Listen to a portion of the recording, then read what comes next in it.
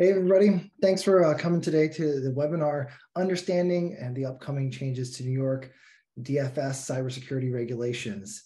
My name is Ryan Emmerich. I'm a client experience manager here at Kite Tech. Jason, who is joining us here, just popped his video on. Hey, Jason, is our technology and solutions officer. He's going to be going through some details on what the regulations look like and how we can respond to improve security and compliance here, which is awesome. We hope you kind of use this session to understand some of these rules a little bit more. For Kite Technology Group clients, you guys are probably familiar with some of the faces on this webinar today. But for maybe those who have not worked with Kite Technology Group before, we are a managed IT service provider specializing really in independent insurance agency as a big part of our vertical, but serving small and medium-sized businesses really across the US at this point. We work with nonprofits, accounting, some other industries as well. So if you have some professional services needs and you're not working with us today, we'd love to hear from you and get in touch to see how we can support your business. Kite Technology Group has been around over 30 years now, crazy to say. And our goal is just, again, to help leverage technology to make sure your business is operating at its peak efficiency and security-wise. And we really have a staff that has backgrounds in making sure those things function well for your team. On the screen, you can kind of see a couple additional services we offer between managed services, consulting services, IT solutions in various spaces. So please, after the webinar, get in touch with us. We'd love to hear from you and see how we can add value to your team and company moving forward. With that, all being said, I'm going to hand over the presentation to Jason here, and we can take a look at some of the cybersecurity regulation pieces from a DFS in New York. Jason, it's all yours. Thanks, Ryan. Hello, everybody. I'm Jason Gobbel from Kite Technology Group. I brought my giant coffee cup with me today. Hopefully won't need it, but we'll see. So I've been with Kite Tech here for about a decade. I've been in IT, specifically insurance focused, for just a little over 20 years. I do have an Arizona property and casualty license, but I am a dyed-in-the-wool security engineer. Also happen to be a national regional conference presenter. Shameless plug, if you're going to be at NetView, if you're going to be at AppliedNet, stop by, say hi. So today we're going to talk about some of the timelines of changes of things that have happened in the regulations over the last few years. And we're going to talk specifically about the new and the updated definitions that New York is bringing to the table. We're going to revisit what it means to be limited exemption. 5 years into the making, I still get a lot of questions on that. So we're going to hit that again. And we're going to review the key proposed changes. We're not going line by line. We're not going by letter. There's no way I could keep you awake for that. But we are going to hit the key and the meaningful things. Number one, to see what New York is doing, but also to kind of get a glimpse in the future, because a lot of what they're doing coincides with other state regulations and things of that nature. Hopefully, if we can dive right through this, we're going to have ample time for questions. Like Ryan mentioned, send the questions in along the way. If I can fit them into the presentation, I'll answer them in line. Worst case scenario, we'll hit them at the end. If you do submit a question, I will answer the questions, even if we have to run a little bit long on time. I'm happy to stick around, answer all the questions. I love talking about this stuff. So before we get started talking about the changes to 23 NYCRR, let's kind of revisit 23 NYCRR and who it applies to. Because even today, I still get a lot of questions. Is this something I have to pay attention to? So 23 NYCRR applies to covered entities. So the way to find out if you're a covered entity, any person or company operating under or requiring a license. So if you have a resident producer license in New York, if you have a non-resident producer license in New York, this means you. So pretty much all of us in some case, but even if that doesn't apply to you, I still hope you'll pay attention. There's a lot to learn here, because what New York did when they started this regulation is they really set the tone. So this isn't a New York thing, some weird state in some strange corner doing some things. This is really good information across the board. So as you go through the slides, they all have kind of the same look and feel. They are word heavy. I apologize for that, but we are talking about regulation. So in the upper left, you'll see the section. That's the 23 NYCRR sections. The black ones apply to everybody. The gold apply to limited exempt, to those who are not limited exempt. Those who are limited exempt. So if you see the gold, I still want you to pay attention, because even though New York listed as a limited exemption, your cyber liability carriers, your NAIC model law, your other states might have a different opinion. So pay attention. In blue, you'll have the section titles. And in the middle of the slide, you'll have the section language. So it's not the entire section, and it's not word for word. What we tried to do is kind of distill it down, give you the new and notables, the interesting things, the things that have correlations with other aspects of insurance in other states, to really kind of get to the nuts and the bolts and the meat of this thing. So let's start with some ground rules. Rule number 1, I'm not a lawyer. I'm a security guy. So this is not legal advice. You got legal questions, ask a lawyer. I'm not here to tell you what you can and cannot get away with. That's not what I do. Rule number 2, compliance is a journey. It's not a destination. There's no finish line. There are no boxes to check. We do this thing every day. It's all about being secure. We wake up, we make material improvements, we go to sleep. We wake up, we make material improvements, we go to sleep. So this is a living, breathing, never-ending journey that we're on to be secure. Rest assured, somewhere in the dark corner of the internet, there's somebody right now thinking up new and exciting ways to ruin tomorrow. So we always want to be one step ahead of that guy. Third one, you achieve compliance. I help. Companies like Kite Technology, we play a major critical role, but at the end of the day, you need to decide if it's enough to meet compliance, enough for your business. Security is an awful lot like insurance. Do I have enough coverage? Well, what are you comfortable with? Because it's all a conversation of risk. You never score 100, but you certainly don't want to score a 0. So at the end of the day, it's you guys that are signing off on this. It's you guys that are going to New York and saying, yes, we did all the things you asked. We did it to the best of our ability. So today's goal, again, we're going to hit the key points and the considerations in the proposed changes. And we're going to try and get a laser focus on the things that matter. So not so much when they're talking about, wordsmithing, although we will point out some clarifications here and there. All right. So let's get it going. Let's start with just a brief journey back in time. So back in 2017, New York created what they called first of its kind regulation. It's 23 NYCRR. So it was, in fact, first of its kind, not so much because of the cybersecurity requirements, but it actually had a reporting and enforcement mechanism. You would have to go to the New York DFS portal. You would have to swear on a stack of Bibles that you did all the stuff. So they were really keen on knowing who was compliant, who was not compliant, where everybody was in that journey. That's really what made it first of its kind.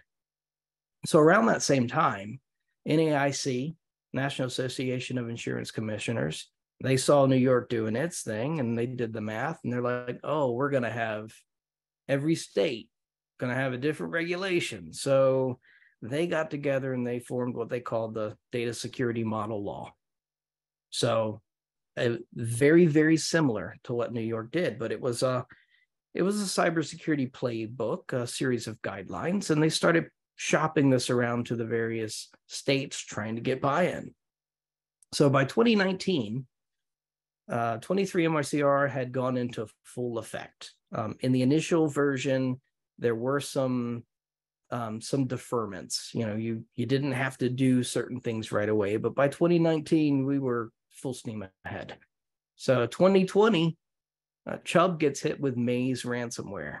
2021, CNA pays out $40 million in a ransomware attack.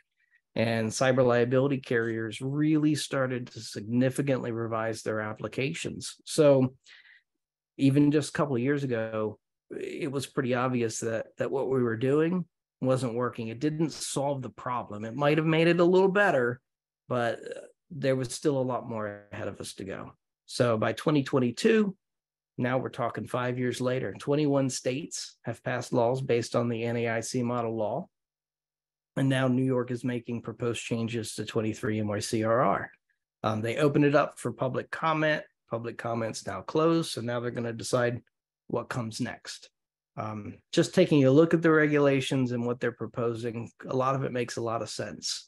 So I suspect that what we're covering today, although it is theoretical because it hasn't passed, I think this is a pretty good predictor of what the future looks like. So I'm gonna stay awake here. And we're going to get into some new and revised definitions. So section 1 of NAIC of 23 NYCRR are the definitions. And most of it remains unchanged, but there is some new and interesting language, starting with what they call a Class A company. So Class A company gets referenced in some of the proposed changes a couple of times. The Class A companies, those are the Chubbs and the CNAs of the world, over 2,000 employees, over $1 billion in gross annual revenue. It's probably not us today, but it is interesting to see that that's what they're focused on. I mean, they're really trying to, take an industry-wide problem and make a good approach for it. So Class A companies are a new thing. There's new language around what it means to have an independent audit. Now, this is an interesting slight glimpse into the future, because you start to see this happen in other regulations as well. Independent audits are performed by external people that are not beholden to your company. They're not your IT team. They're nobody that you pay. These guys, they don't have a dog in the fight. So if you get a failing grade, you get a failing grade. You get a passing grade, you get a passing grade. Here at Kite Tech, we have a security trust mark certification, and it goes through a similar process. An auditor shows up, looks at the policies, looks at the procedures, asks for proof, and ultimately decides, did we pass or did we fail? We can't influence that decision at all, short of having good policies and procedures. So that's what the independent audit looks like. You're going to see this language pop up in the future in many places. Another new definition is a privileged account. So a privileged account, by definition, is any account that can perform functions, especially security-related functions, that ordinary users cannot. So if you can change security on your computer, you're a privileged account. If you can install and uninstall applications, you are considered a privileged account. So that's important to know, because that language comes up later on as well. Just general rule of thumb, a privileged account is not something you want to be when you grow up. A lot of scrutiny around privileged accounts, a lot of scrutiny around their actions on systems, and now they have to be monitored differently. So minor revision in the risk assessment process, but it's an interesting one. So they clarified a risk assessment. The risk assessment must take into account specific circumstances of the covered entity. So what that means is the risk assessment has to be personal. It has to be about you and your business. You can't just grab a boilerplate template, check some boxes, and call it done. The risk assessment really has to take into account your size, your staffing, your situation. Is everybody working from an office or multiple offices? From home? What does that look like? So what the risk assessment means and how it gets done is going to be pretty important for the future. Another definition they added, senior governing body. In the old language, a lot of times they would point to an individual or cybersecurity staff. Sometimes they called that a chief information security officer, sometimes a chief information security coordinator. So this language is really about driving the concept home that this is not one person's job. Everybody has to understand, everybody's got a role to play, and ultimately this is a pass-fail based on the senior governing body. Collectively, the senior governing body, that's going to be your executive leadership team, it's going to be your board of directors, it's going to be your team leads. Those are the people that are ultimately going to have to put their heads together and say, yes, we've done a good job here. Yes, we meet compliance. Let's sign off on this thing. So you're going to see that language more and more as well. So here's a definition I wanted to bring up because we had a question when we initially announced this webinar. We asked for questions and stuff, and somebody asked an excellent question. What does material mean? Because we use that word a lot, material changes, material events, stuff like that. It's an excellent question. The word material is used 11 times in the 23 NYCRR regulation. It's not defined once. So I guess we go back to Webster's definitions. We go back to the legal definition of material, something that is significant, important, major, consequential, and relevant. I think the bottom line is, if it's important enough for you to ask whether or not it's material, it probably is material. So keep that in mind. So let's revisit limited exemption for a moment and what it means to be limited exemption.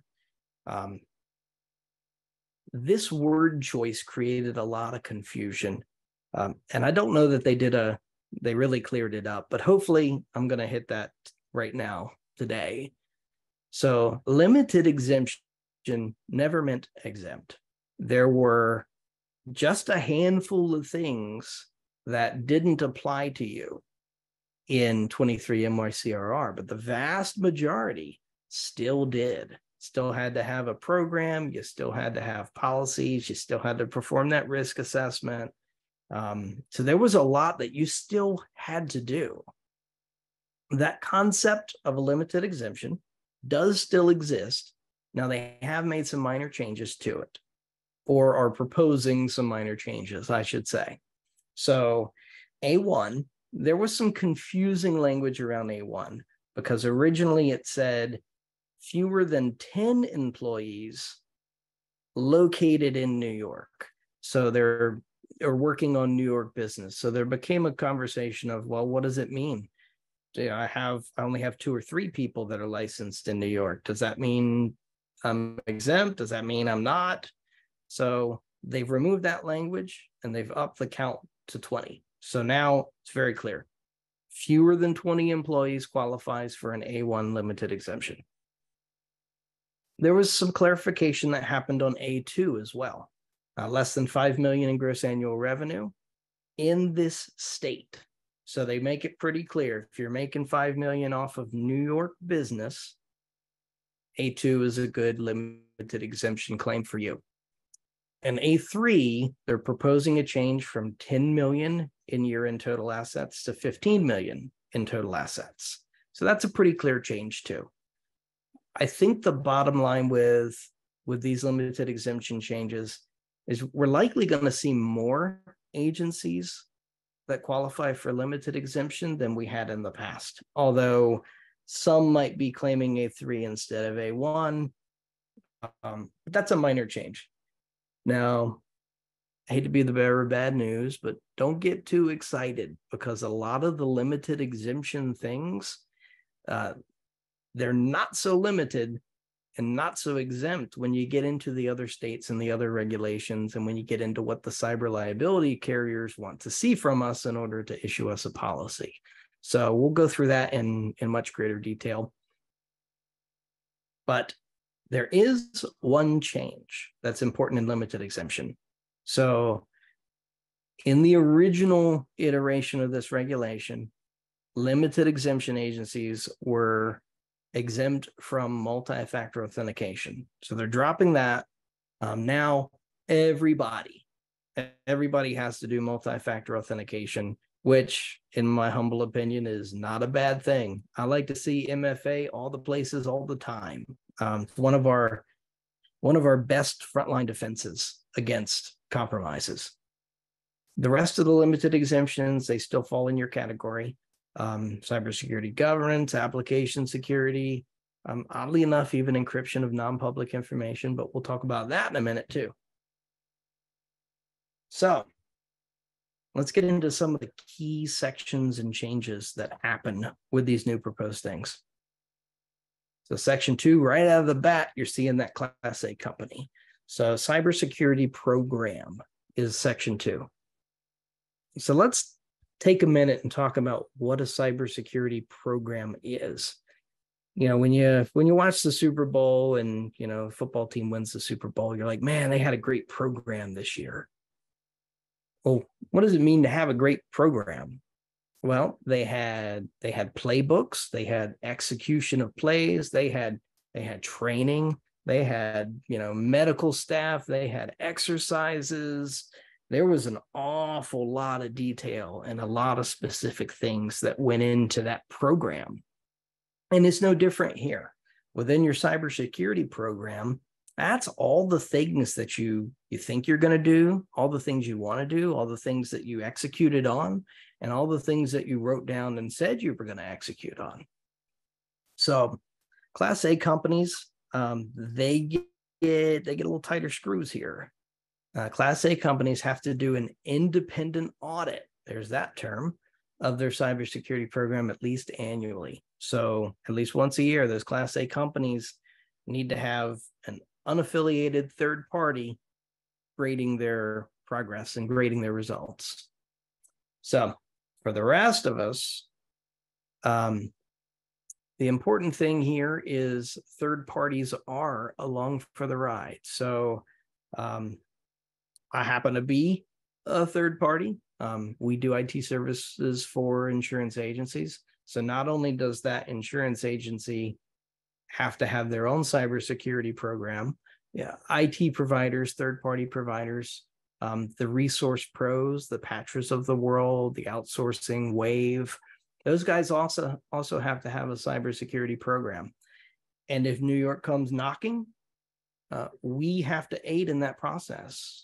Your IT companies, your third-party vendors, they have to aid in that process and make those programs, those policies and procedures available for inspection for the state of New York.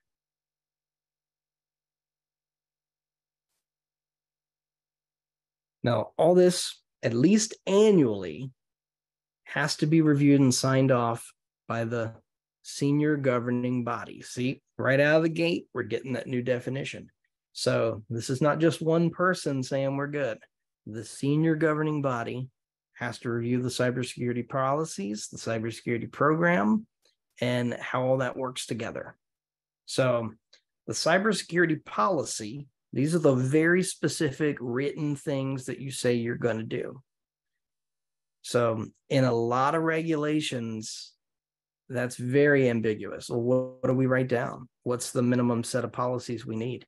New York did a very good job of laying that out for us. New York provides very specific guidelines at bare minimum. And they've added a couple for these proposed changes. Security awareness and training, they've added a requirement for a policy for that. And vulnerability management. We're going to talk about what vulnerability management means in greater detail in just a bit. but those have been added to the baseline bare minimum set of policies that we need within our cybersecurity program. So Section 4 is our first limited exemption section, cybersecurity governance. Now, this section used to be called Chief Information Security Officer. So you see the trend there. We're going away from the person to the concept of all in, skin in the game, cybersecurity governance. Now, the language here is very interesting. Again, it's limited exemption, but I want you to pay attention because you're getting a glimpse of the future here. The CISO must have adequate authority to ensure cybersecurity risks are properly managed. That means the ability to direct sufficient resources. We're not just talking about people, we're talking about money. So essentially what this is saying is within the concept of cybersecurity governance, the person or persons in charge of security, they have to have the tools, they have to have the funding to get the job done. That's a mandate. So that's important. So within your cybersecurity governance, one of the things they're looking for now are plans for remediating material inadequacies. So within our risk assessments, when we perform our risk assessments, we always find things that could do with some improvement, that are either understaffed, underserved, or underfunded. So within these risk assessments and within our program, we have to identify these things and we have to put them down on paper. You know, what are we going to hit first quarter? What are we going to hit third quarter? What are we going to hit next year? New York's not saying that we have a deadline, but New York is saying that we need to have a plan. So if a risk assessment identifies a lapse or a gap, we have to be able to write it down and say, we're going to address that in this quarter, at this time, at this month. We have some flexibility there, but we have to be able to say, we're going to address that. We have the plan. The other piece of language that they've added is within cybersecurity governance, you have to have the sufficient expertise and knowledge, or be advised by people with expertise and knowledge. So we can't have the blind leading the blind. We can't have somebody who just inherited the job. You got to have the expertise to pull it off. You have to have a background in security. You have to know these things. But again, you can use a third party for this. It doesn't mean you have to hire security staff or IT staff. You can contract with a company to advise or consult. Section 5, vulnerability management. So they point out two things in vulnerability management, and I still see a lot of confusion about what those mean. So vulnerability management often means penetration testing, but it can also mean vulnerability scanning. You see this language in NAIC's model law, you see it in New York's regulation, and these are two fundamentally different things with two fundamental goals. So penetration testing, it's a point in time thing. It's a stress test. It is an actual attempt to compromise your security. This is basically paying a hacker to hack your network.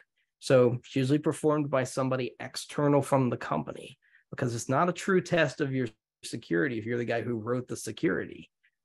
You've got a lot of insight that generally, a hacker right off the street isn't going to have. So it's not a good and clear, concise test.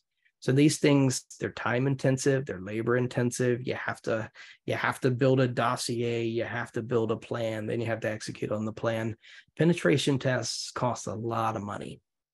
On the small side, $15,000 is not unreasonable.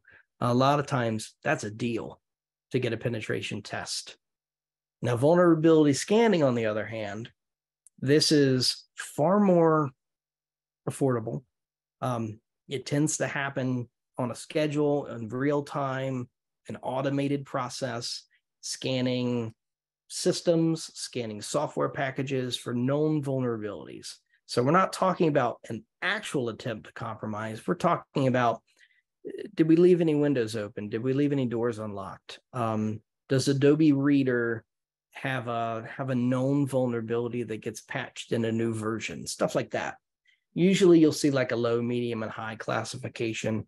It's not uncommon for a vulnerability scanner to come back with hundreds or thousands of things. Because you think about it, if you're scanning 153 workstations and all of them have that same Adobe Reader error or misconfiguration or missing an update, you're going to get 153 dings. That one. They all hit this vulnerability thing. So when you get a vulnerability report for the very first time, it hurts. It really hurts your feelings because you think you're doing a great job, and then somebody slams this giant report on your desk, and you're like, "What is going on?" So that's vulnerability scanning. It is in the weeds. It is in the details, but it is becoming more and more necessary. So this is a limited exemption section. But NAIC model law, California, other data privacy regulations, other data privacy guidelines, they really want to see, at the very least, one or the other, either penetration testing at minimum annually or ongoing and continuous vulnerability scanning. If I have to choose between the two from a budgeting perspective, I'm going to choose vulnerability management every time. There's more bang for the buck. Once you get your vulnerabilities right, once you get your policies and procedures in place, once you're starting to run out of things to do and you're really feeling like I got a good security program going on here, I'm pretty confident that I would withstand any kind of attack. Now's the time to pay that penetration test. Now's the time to get those people in there and really stress test the system. At that point, you will get your money's worth, guaranteed. So as far as New York's concerned, limited exemption, you kind of get a pass on this. But for the larger agencies, they want penetration testing at least annually and done by an independent party. They also want automated scans that also include a manual review of those scans. And that's typically what we do. We'll run a vulnerability scan.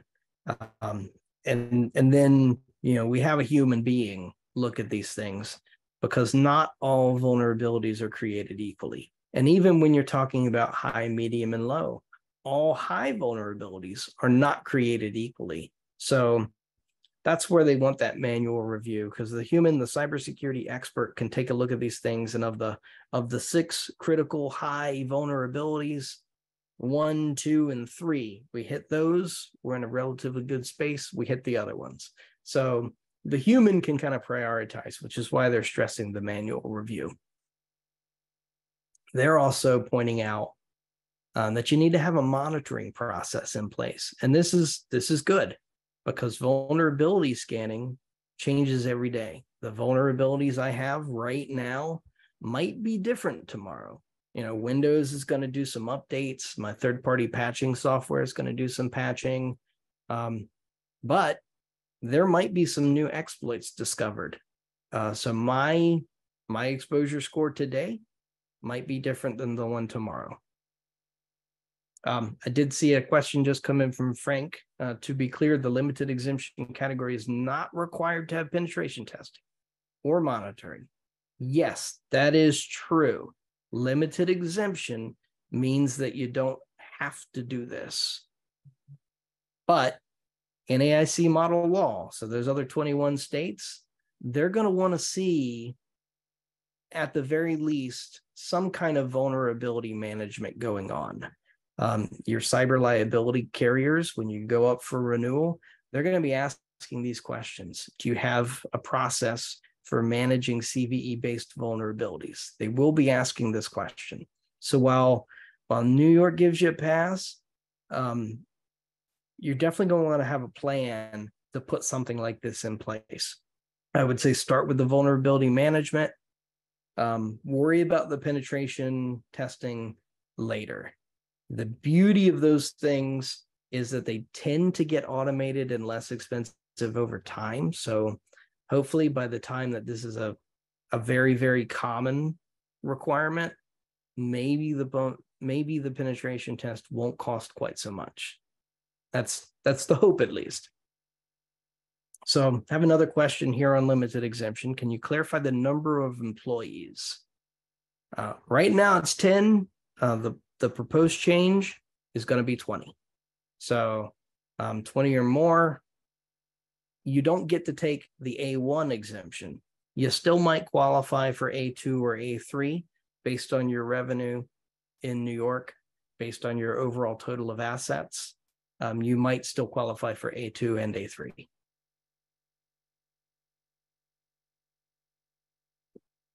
Everybody still awake? All right, Section 7, access privileges and management. A lot of new language here. So we'll notice a trend as we read through this. The access that a user should have is limited, necessary to perform the user's job. Necessary to perform the user's job. Only when performing functions requiring the use of. And of course, removing and disabling accounts that are no longer necessary. So what New York's trying to do here is reduce your threat profile. So, I'm an executive in the company. By rights, I should have access to all the things, right? Yeah, I should have access to what's going on over in sales and what's going on over in marketing and what's going on over in agency consult. I should have access to all those things. They're mine, right? Well, what the regulation says is if that's not my day job, I should stay out of it. So I don't have a role in agency consulting. I shouldn't be in there. So in the insurance agency, you've got your benefits department, you've got your commercial lines, you got your personal lines, you might have agriculture. Essentially what they're saying here is if your role is personal lines, you shouldn't necessarily have access to commercial lines files unless it's necessary to do your job, and vice versa. Commercial lines, same thing.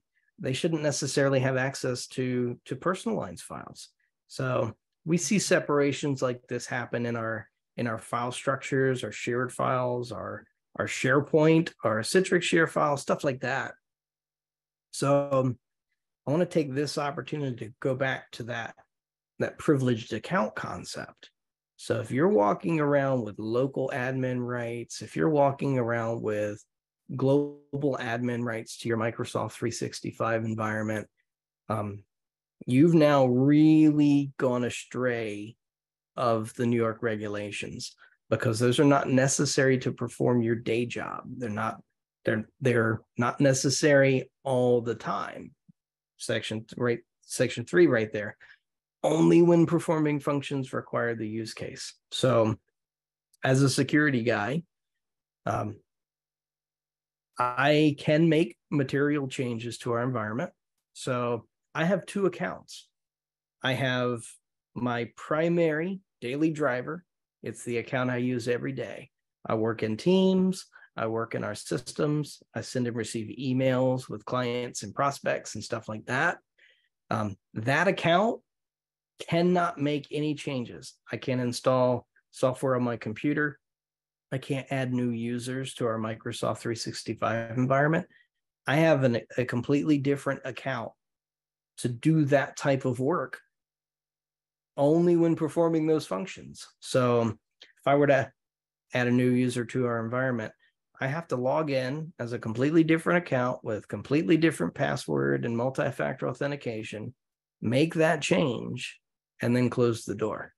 The reason why we do it that way is if I click on something in my email that I should not have clicked on, I'm not damaging the company, I'm only damaging me. So question just came in, who should have that super user access? Well, ultimately it depends on who's doing the job. The general rule of thumb, as few people as possible. So only those people that are necessary. Where is the line? What line do you draw? That's an excellent question. A lot of times it depends on the organization's size. A lot of the times it depends on the structure. You know, you might have 3 or 4 locations that function almost independently of one another. So, you know, agency A and B and C, they joined forces over the years, but they still, you know, agency A still sets up their own users and B sets up their own users. So you might have a situation where you've got multiple people that have those super admin, those local admin, those global admin controls, but you might only have one. So it's going to vary agency by agency, company by company. This is one of those things you discover in the risk assessment when you start looking at your permissions and who's got access to what. That's where you start making those things. There's a term we use in security called role-based access. So rather than determining Bob has access, Sally has access, Susan has access, we look at the role. If the role is operations manager, if the role is team lead, we might say the role justifies that we create those extra accounts, or the role justifies that we add those extra permissions. That way, we have an automated process. If Sally becomes a manager, bam, we stick her into that role. She's got the rights related to the role. Makes it a lot easier when we're reviewing our policies and procedures and making sure that what we actually have aligns with those policies. It's a lot easier to look at the role and who holds the role than it is to look at the granular details of every account. So that's typically the better way to do it, by way of role.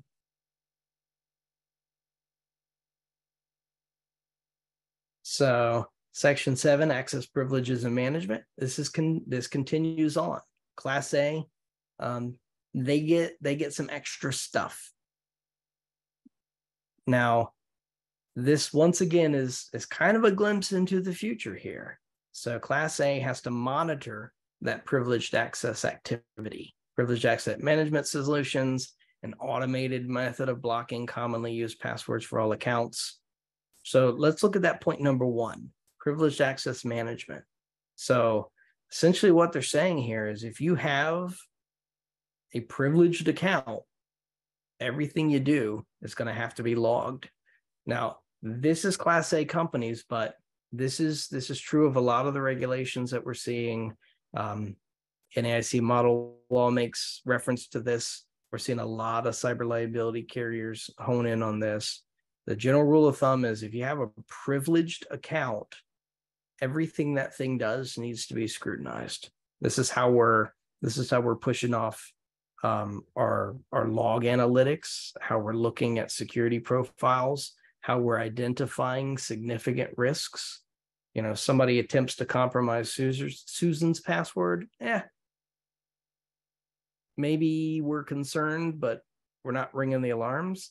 If somebody's trying to compromise that global admin account, that privileged access account, we're ringing the bells, we're responding. So that's how you kind of dial your response there. I have one more question coming in about the limited exemptions. So do A1, A2, and A3, do they all have to apply or do just one? And that's an excellent question. They don't all have to apply. You can file limited exemption based on any of those 3. It doesn't have to be all. So if you've got over 20 users, 20 employees, but you don't have $15 million in assets, you can file that A3 exemption and still meet the goal.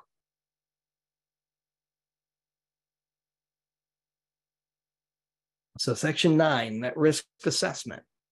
Not a whole lot here has changed. They added a little bit of clarification.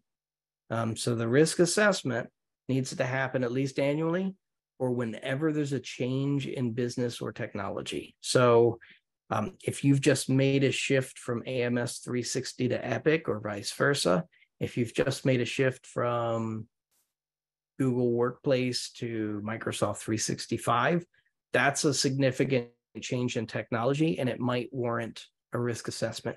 If you've just acquired an agency, that might trigger a risk assessment. So Class A companies, they get a little bit extra here. Every 3 years, they must use external experts to do their risk assessments. So even if they are fully staffed in their security department, every 3 years, they still have to have that fresh set of eyes that is beholden to no one, just to make sure they're doing all the right things. So, got another question here. What is your take on the actual expected frequency of the term periodic? So, good question. So, each covered entity shall conduct a periodic risk assessment. General rule of thumb, and again, I'm not a lawyer, but general rule of thumb, once a year. So if you don't have any significant changes in your business, if you haven't made any huge leaps and bounds in your technology, minimum at least once a year. That's what we tend to do. That's what we tend to see.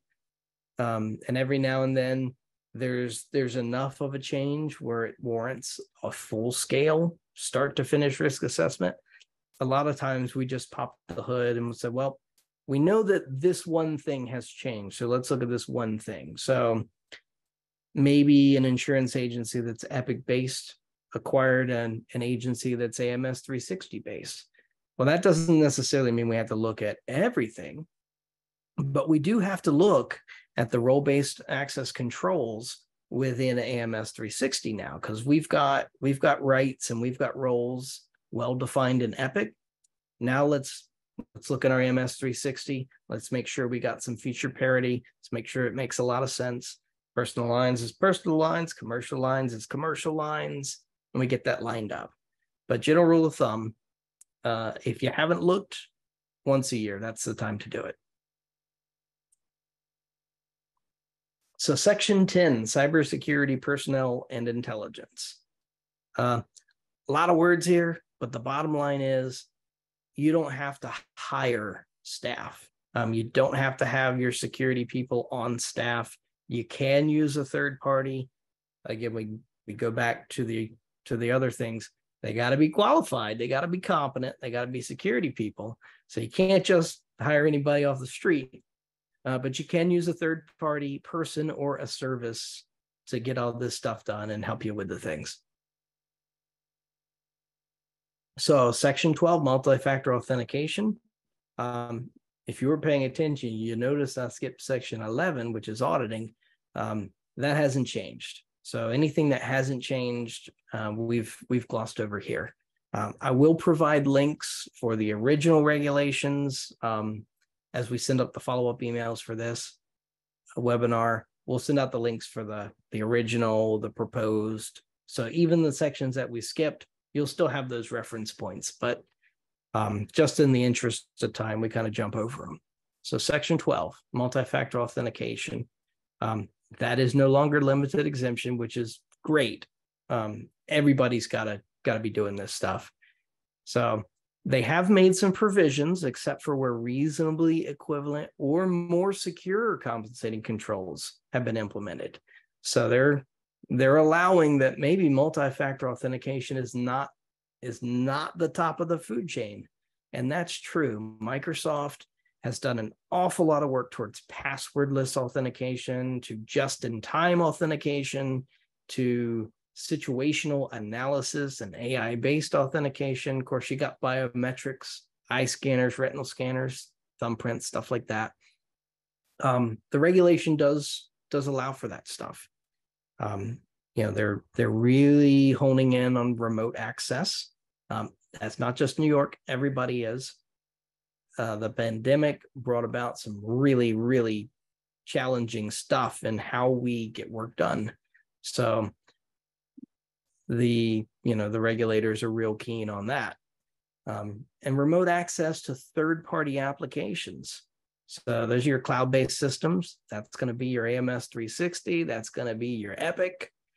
And your privileged accounts. I mean, that's kind of an obvious one. So let me talk about those third-party applications for a second. Microsoft 365, that whole ecosystem, your SharePoint, your OneDrive, your Teams, that's a third-party application or a third-party service. Gotta have multi-factor authentication on there, hands down. So Applied Systems Epic, TAM Online, hosted TAM, private cloud, all those things. So as of the winter 2022 release, Epic does support single sign-on, and it does support multi-factor authentication. So now you can get that done. It isn't turned on by default, and it isn't implemented by default, but it can be done. Same thing with Vertifor's AMS 360. You can do single sign-on. You can do multi-factor authentication there. So nothing's standing in your way for checking this box. It's really not hard. And if I'm being honest, by today's standards, Section 12 is pretty weak. With cyber liability carriers and the questions they're asking on their applications, their renewals, this stuff is table stakes now. We're seeing a lot more very pointed questions that make you a little more nervous. This stuff, piece of cake. All the tools are there, very, very easy to turn on and configure. So Section 13, asset management and data retention requirements.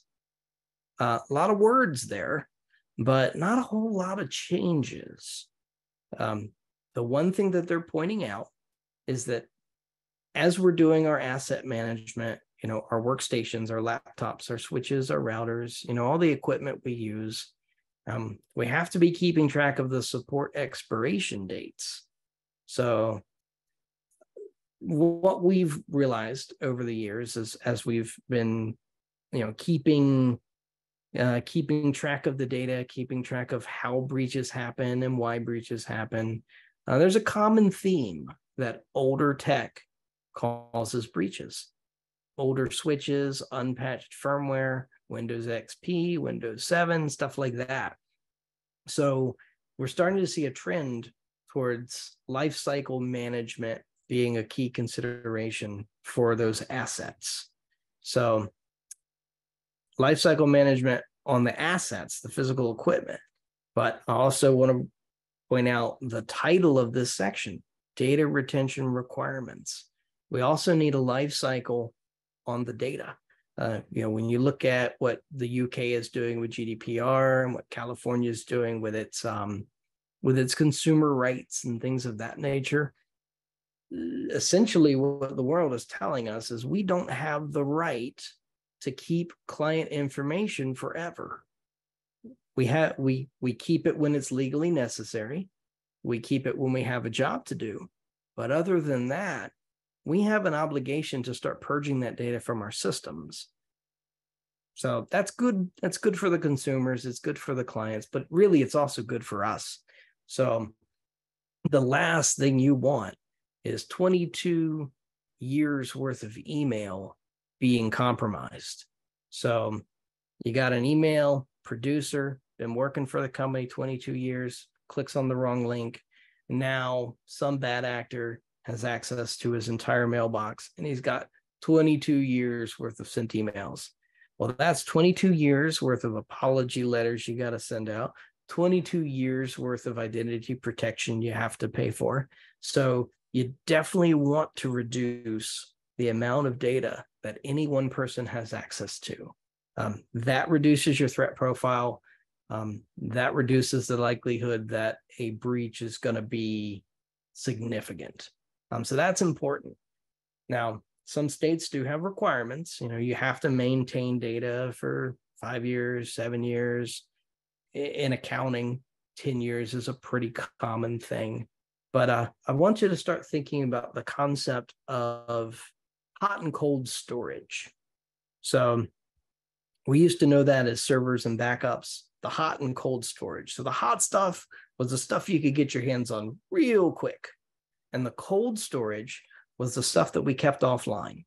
It was still there. It was there if we needed it.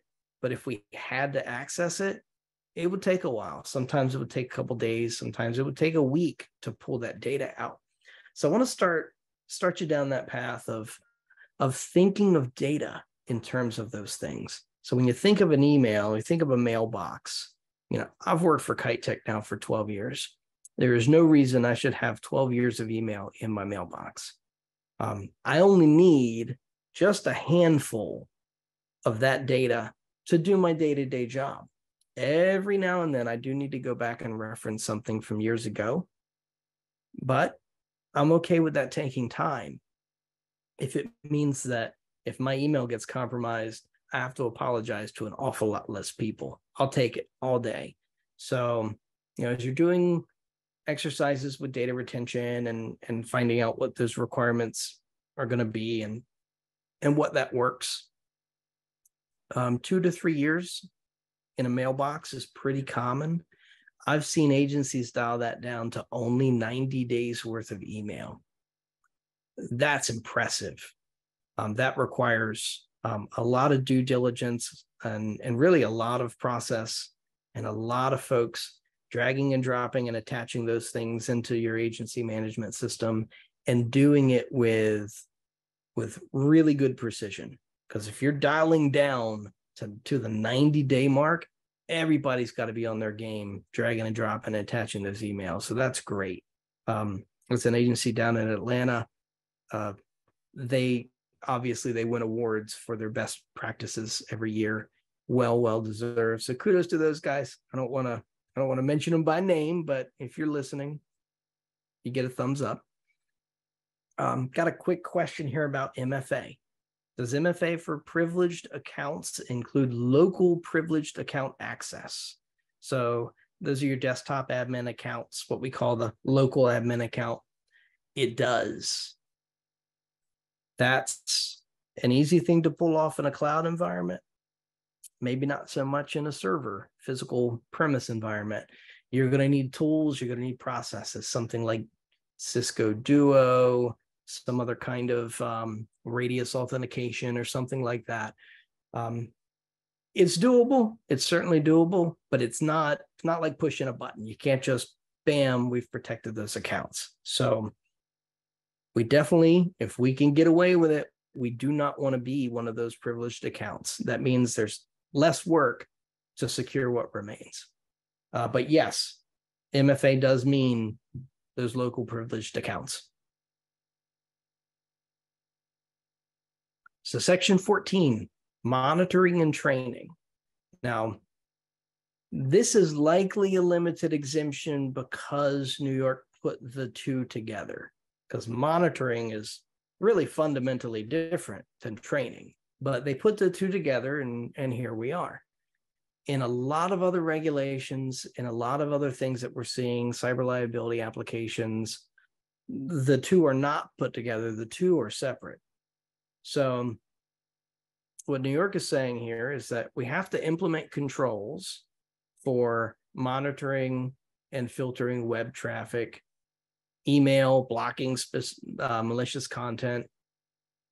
And they're saying that we have to provide periodic, but at a minimum annual, so at least they've defined periodic here, security awareness training that includes social engineering exercises, phishing attempts, trying to trick users into clicking on those emails.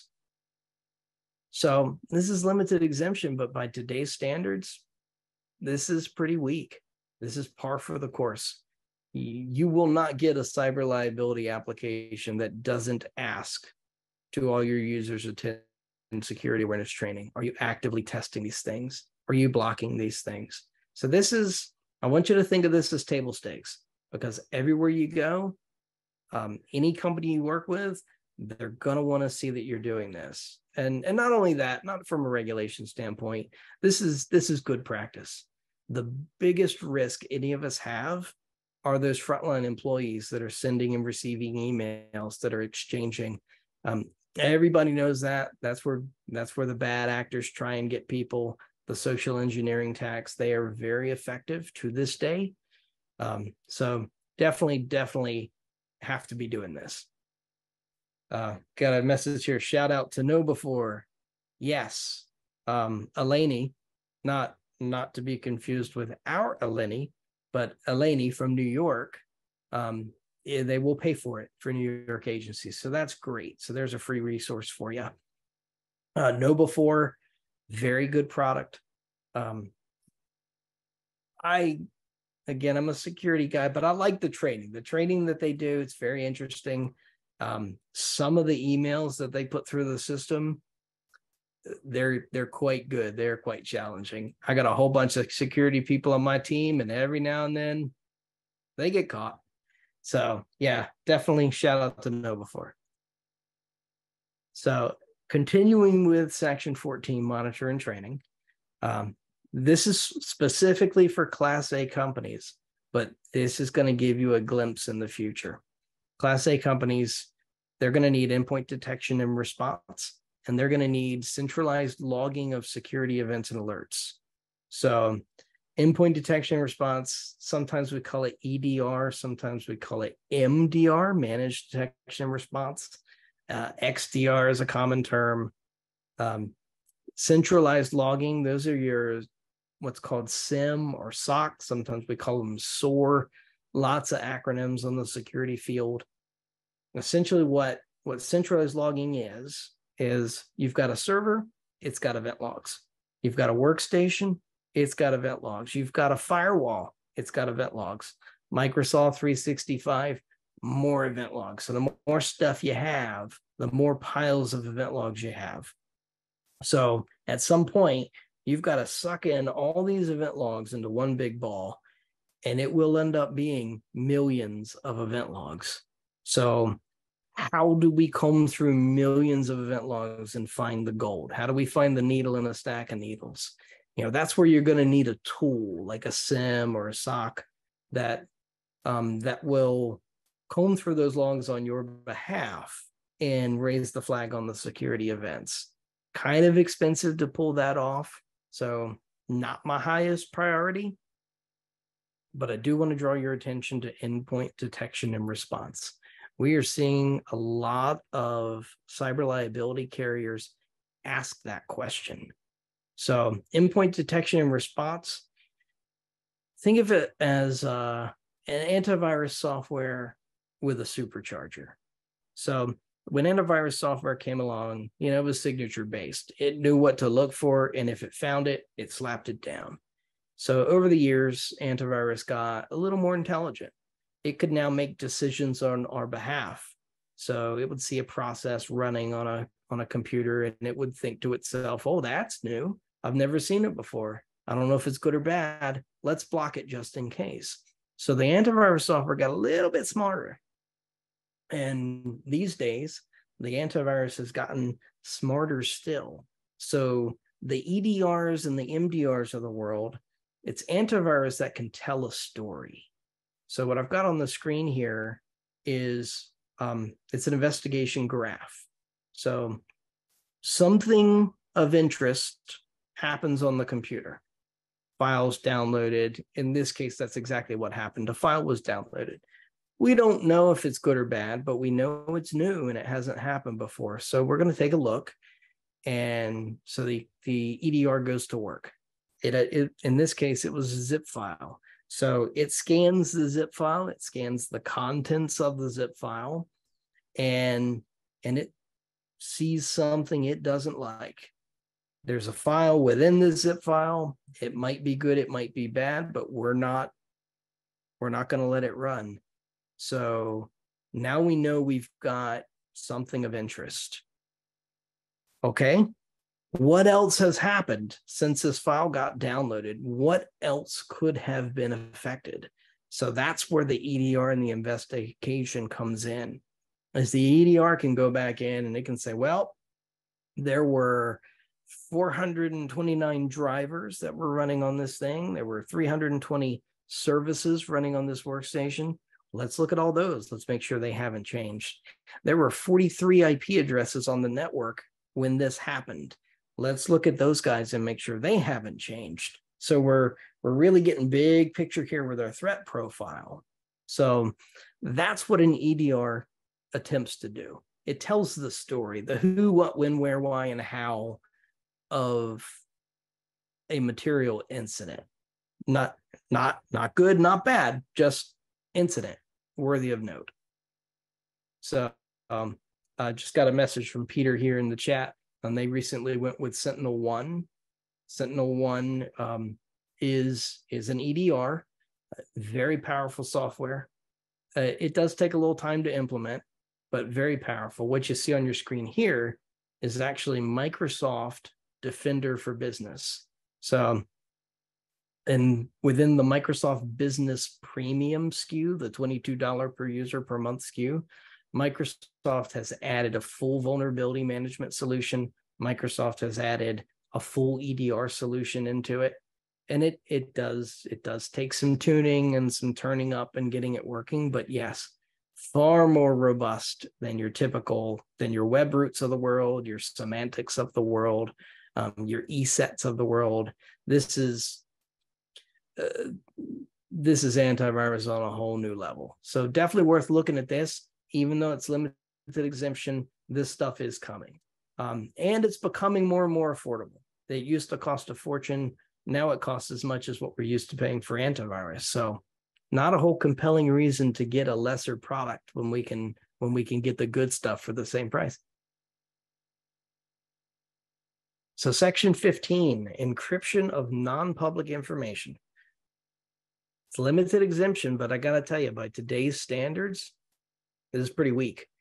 So, New York wants data to be encrypted in transit and at rest. In transit, think of the emails that you send and receive. That's in transit. Think about when you're putting client information into a carrier website. That's in transit between you and the carrier website. The external, the data at rest, that's the stuff stored on your computer, stored on your server, your downloaded files, your My Documents, stuff like that.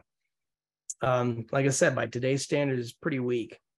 All the cyber liability carriers, they mandate both. All the other regulations that we see out there, they mandate both. Nobody gets off the hook.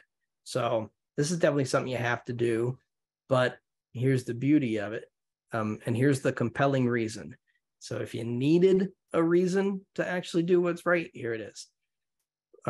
If you lose a laptop that is not encrypted, you have a notification of breach on your hands. You're going to have to do an investigation on what that laptop was, what it contained, user profiles, all the documents, all of the emails that could have been contained in the OST and the cache that was stored on it. You have a lot of work to do. If that thing is encrypted, nothing. We lost the laptop and it had nothing on it but a bunch of ones and zeros. So that's a great way to avoid a breach, by encrypting all the stuff. These days, it's very easy to do. Windows 10 Pro, Windows 11 Pro, it's baked into the operating system using what's called Microsoft BitLocker. Now, there are some third-party applications. ESET does it. Symantec still does it. But if you got no other options, the Microsoft BitLocker approach is great. And then again, we go back to that business premium SKU. So if you've got Microsoft Business Premium licensing, you do have within your Microsoft 365 tenant a way to report, a way to manage those decryption keys. So if anything goes missing, you can do a report, take a screenshot, and you can prove at the time of loss, here's the recovery key. This thing was encrypted. I don't have a data breach. I just have a lost laptop.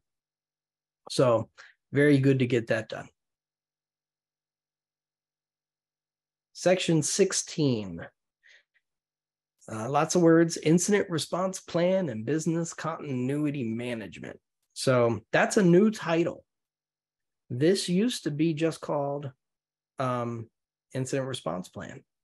So what New York has found, and what other regulators have found, is that yeah, we're going to have breaches. Yeah, we're going to have events, and we're going to have incidents. But what's most important is how we get back to business. How do we get back to serving the needs of our customers? That's where that business continuity plan comes in. So New York, now this is limited exemption. So This is for the bigger guys, but this is a good thing to have regardless. What does the plan look like? If you have a material breach, if you have a system outage, if something is compromised, how are you going to get that done? How are you going to do the things you need to get done to fix that? But continue your day-to-day operations. How are you going to isolate the data? How are you going to isolate the affected users and still serve the needs of your customers? That's what New York wants to know. That's what your cyber liability carriers want to know, because they're on the hook for paying for this thing the whole time it's down. So they want you up. They want you back to work. They want to reduce that exposure. So this is a good thing to have. A lot of paperwork, a lot of process, a lot of table games and understanding the business continuity and what that looks like, but well worth the effort to strategize and think about what that happens. Those of you who are based out in Florida, you know the value of a business continuity plan. Hurricane comes through, what do? How do you keep people working? How do you send them home? What are the tools that they need? What tools aren't they going to have that we need to address? Very important things. So section 17, notices to superintendents. So this is where we get into that, that first of its kind regulation here, is we actually have to go to New York and we have to talk about these things. So a little bit of clarity added here. There was always a question of, well, what does it mean to have a cybersecurity event? What does that look like? Well, a cybersecurity event is when an unauthorized user has gained access to a privileged account. So see that? That's why we don't want to be one. We do not want to be a privileged account when we grow up. So they continue on, and now they want to see some written acknowledgement. So if you didn't fully comply, they want to know why. They want to know what your remediation plans are. They want to know your timeline for implementation. So that's very important. Notices of explanations and extortion payments. If you've paid a ransomware, they want to know within 24 hours. Usually they'll give you 72 hours, stuff like that. They want to know within 24 hours. So got a quick question here. So if it's a standard account, not a privileged account, is it a cybersecurity event? Well, that's a good question. We go back to the term material. Is what happened material? Is it important? Is it large enough of a concern for you to have asked these questions? It might be a cybersecurity event. So business email compromise of the president of the company, yeah, that might be a cybersecurity event, even if that person is not a privileged account. So there's still a little bit of gray area. We still have to think these through, but at the very least, we know for a fact, if it's a privileged account, it's an automatic yes. So not having privileged accounts doesn't always get you off the hook, but definitely worth reducing that threat profile. And section 20 is enforcement. And then, again, this is another part of the first of its kind regulation, is they baked the enforcement right in. So the first thing right out of the gate, they say, the commission of a single act shall constitute a violation. So it's a pass or fail kind of thing. We either do it right or we're doing it wrong. But they go on to say how they're going to enforce and the types of things that they're going to take into account, which is really important. So they're going to look at the good faith of the entity. Did you try? Were you making really good attempts at cybersecurity and it was unfortunate? Whether the violations resulted from conduct that was intentional and deliberate, they're gonna take a look at that as well. Another interesting thing that they point out, to the extent, if any, to which the senior governing body played a part. So they're going to look at the senior governing body and they're going to look at the decisions made. If the senior governing body didn't give the chief information officer adequate tools and adequate resources to do the job, the fines might be larger. So I haven't seen a whole lot of fines come across the board. But one that was interesting, one fine was levied at an insurance carrier because the state of New York felt that they could have done better. So they did all the things, but I guess they kind of boilerplated it, kind of templated it, didn't put a whole lot of thought into it. And New York came back and said, yeah, I'm not impressed. Here's a fine, which is interesting, but also a little bit scary. So definitely think about enforcement and think about, again, we go back to that good faith.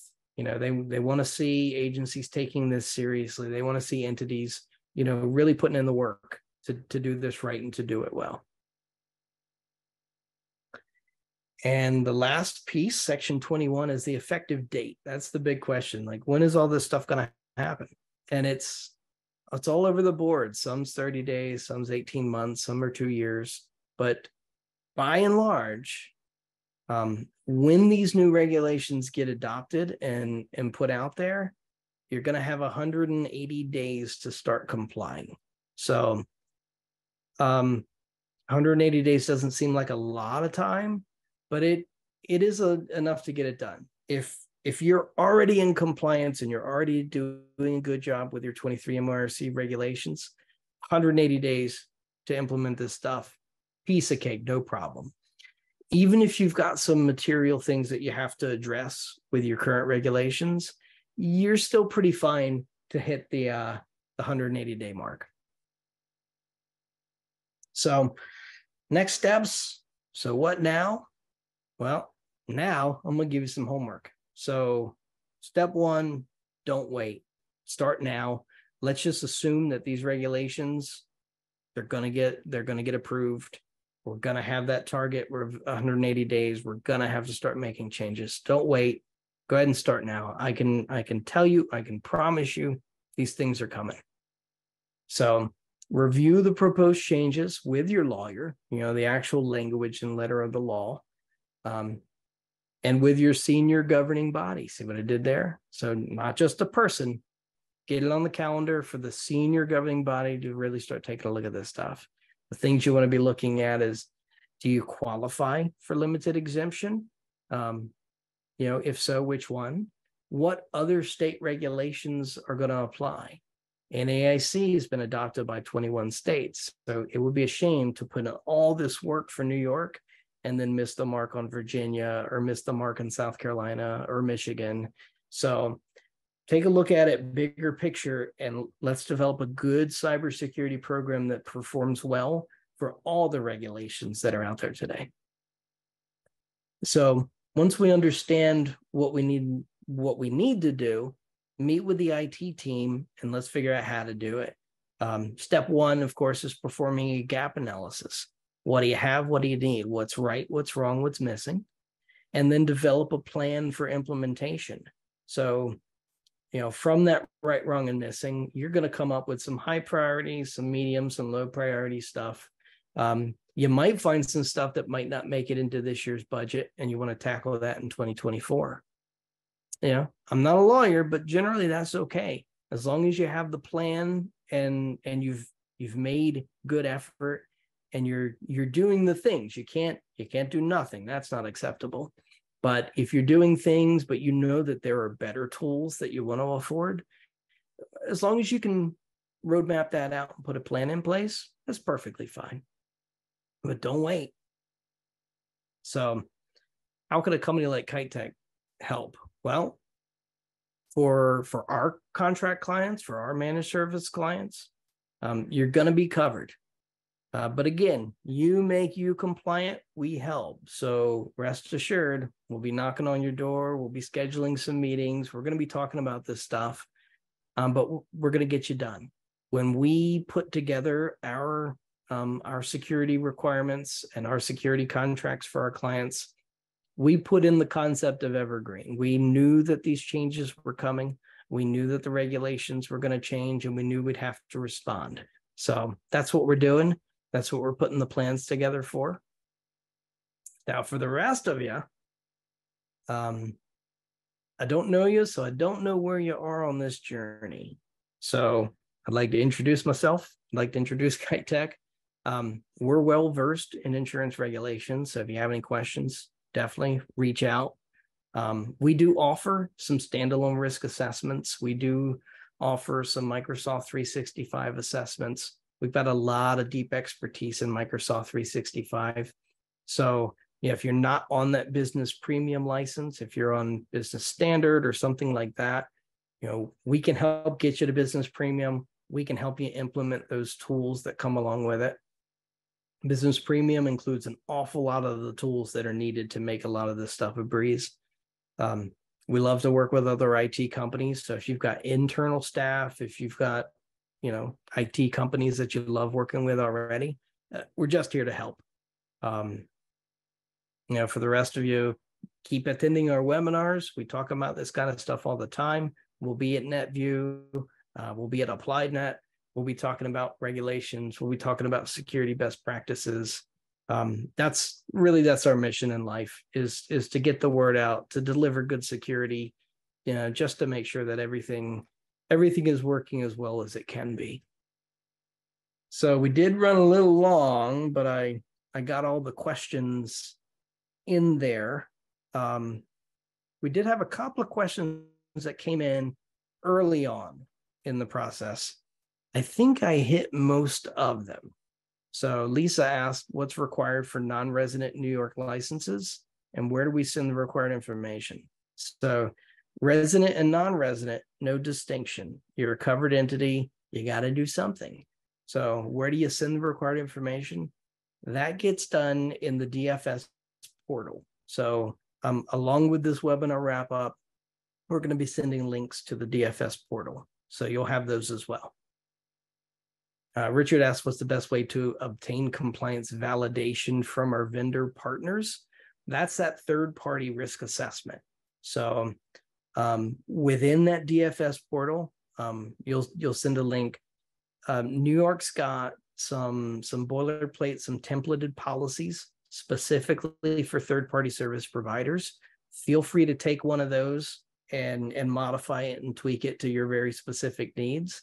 And then start down that path. Make a list of your vendors, what they have access to, whether or not they are needing that extra scrutiny, and go from there. Cheryl asks, is centralized logging of all the endpoints becoming a requirement? Yes, it is. So still kind of limited exemption in Class A from a New York perspective. But yeah, all over the place, I'm seeing more and more logging and having a lengthier retention of logs, 30 days, 90 days, sometimes a year. Yes, centralized logging is in the not too distant future. I got another question from Carrie here. There are a lot of third-party risk vendor management platforms. Sorry, not a question, a comment. So Carrie uses Third-Party Trust. So that's a platform. They love it. Definitely worth checking that out. And she's right. There are a lot of platforms. Along with the links to the DFS portal, within DFS, New York has a link to yet another portal that's got a lot of great tools for small businesses. They're all kind of pre-vetted by New York. You're going to find a lot of good information in there to get you started as well. So another question, Deandra asks, what are the proposed upcoming changes? How does Kite Tech prepare? I think we did a good job, and hopefully we did a good job answering that. If not, let me know. Lisa asked, does it make a difference if our agency is owned by a financial institution? It might. There are likely some other regulations that come in. FINRA, SIPC come to mind. I did have another question about here saying from Jane, she's got a few people in a financial services department. Does the whole agency have to have to apply with FINRA? That's an excellent question. You kind of want to start with your lawyers in that regard. What are you legally obligated to do? But I think the reality is that if you're bank owned, if you're owned by a financial institution, I think you're going to have to do a little bit extra. So Renee asked about filing for licensed CSRs that fall under the exemption. Now that's a rare case where exemption actually does mean exemption. They still have to file, but within the DFS portal, there is an exemption that you can claim. If you're a licensed agent and you either are not practicing at all, or you work for a covered entity that is in full compliance, these are going to be your licensed account managers and CSRs. They can file for that exemption and file under your flag. Of course, they're going to ask, well, who's the covered entity that's representing you? But yes, those guys, they don't have to develop their own policies and procedures and all that stuff. They can run with yours. So Christian was asking for a recap of the requirements for small agencies under 5 people. Well, New York's only making that limited exemption A1 for under 20. So if you're under 5, you're under that 20, and that's going to be your mark. It's going to be that limited exemption mark. So Julie says, we're not New York based, but we have clients that are in New York. Does that apply to us? Yes. If you have that New York non-resident producer license, you are considered a covered entity. Kathleen was asking about MFA with Epic. Winter 2022, that's the goal. If you're on winter 2022, and by now I think everybody is, they did the upgrades data center by data center, but I think everybody is on winter 2022 by now. You do have that option, but you do have to reach out to support to get it all turned on and configured. John said, I often have wondered about the definition of material. John, you are the reason I put that into the webinar. So thank you for that excellent question. Material is one of the most curious terms in the insurance language because it's always subject to that interpretation. So Timothy asked what's required for MFA. It is limited exemption. I don't want you to think of it that way. MFA all the time, no exceptions. Jane, we talked about her FINRA question. Liana asks, are there any other states with similar and parallel upcoming regulations? Yes. NAIC model law's got at least 21 of them, and lots of other states are either developing in line with NAIC or have plans to adopt it. Some states, I guess because they wanted to be unique, they did modify the requirements, but more often than not, they only modify the reporting timelines. So that NAIC data security law is going to be a critical thing. That's your South Carolina, that's your Michigan, your Virginia. A lot of states are piling on there, which is a good thing because it gives us one North Star in which to navigate from. So Donna, same question. And Leanna had a question. Is there a website to access that gives a user-friendly summary of lists and regulations? Yes, you will find that in the cybersecurity resources of New York's DFS, and we're going to send those links with the wrap-up. So Frank asks one more question. It's our understanding that licensed agents do not need to file an exemption if operating under the auspices of a covered entity. They do need to file the exemption, but it doesn't. I think there was a minor change somewhere along the route that said once you file the exemption, you don't have to file exemption every single year.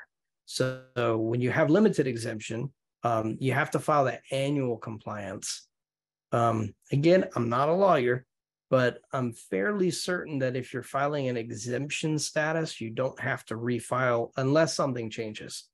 But yes, there is that mechanism that that allows for those licensed CSRs, for those for those non-resident producers that work for covered entities to file that exemption. Worst case scenario, you spend 3 or 4 minutes of time doing it, no harm, no foul. I've not seen any fines levied at anybody who was exempt and then got fined for not claiming they were exempt. But when it comes to regulators, I like to play nice guy whenever I can. Kevin asked, does Kite Tech offer a service to review our current 23 NYCRR documents? We do. So we have a full technical consulting arm. We have a full cybersecurity arm. We love to help with this kind of stuff. You know, we can look at the policies and procedures. We can dive further in. We can look at the Microsoft 365 stuff. Typically, it starts with kind of a meet and greet. So we can talk about, you know, what you have, what you know your gaps are, what you think your gaps are, and then we can devise some specific scopes of work. Like maybe you know Epic is fine, but maybe you have some questions in Microsoft 365, or even maybe you want to look at your current set of tools and see what you're double paying for. We see this a lot with spam filters and stuff like that, where you've got one in Microsoft with Business Premium, and yet you're paying double for yet another for a Barracuda or something like that. So we do a lot of analysis that way as well. Always happy to help. Awesome. Yeah, thanks, Jason, for kind of bringing us that information today. I think that covered most of the questions I'm seeing here. Thanks to everybody who participated and put in questions in real time and in advance. That really kind of goes a long way in helping us to shape the content, make sure it's kind of meeting some of the questions that we're seeing out there in the industry. So yeah. Thank you for all the questions. Those were excellent questions. I know this stuff is super dense. It's a pain. It's not exciting in any way, shape, or form. So I love the questions. It lets me know people are taking this seriously. They're keen on getting it done. That makes us feel really good. So thank you. Absolutely. Yeah, thanks, Jason, for kind of going through some of the detailed pieces there. You guys can see on the screen here, if you want to get in touch and learn a little bit more about specific services, security services, kind of like we talked about today, or really any other offerings, specifically in the agency consulting side of things or beyond. Here's some ways to get in touch with us. You can email us, engage@Kite Technology Group. Visit our website. There's quite a few ways you can get in touch, calling or fill out a form there. Definitely don't be a stranger. If you have any of these questions, we're more than happy to take a quick look or have a conversation to explore how we can help. So thank you again, Jason, for presenting. You guys will probably get a recording of this and put it on the YouTube channel within the next week or so. So feel free to share that out if you found some information helpful for you or other people within your agency. And again, also there will be a brief survey when the webinar here closes. We'd love to just hear your thoughts on content, some ideas for future webinars, and just let us know how we did today. We really would appreciate that. So, and please don't beat me up for going long. Yeah. Hey, there's just too much to cover. There's a lot of detail here. So thanks for breaking it down, Jason. And thanks. No problem. We'll see you guys around later. Thanks. All right. Thanks a lot, guys.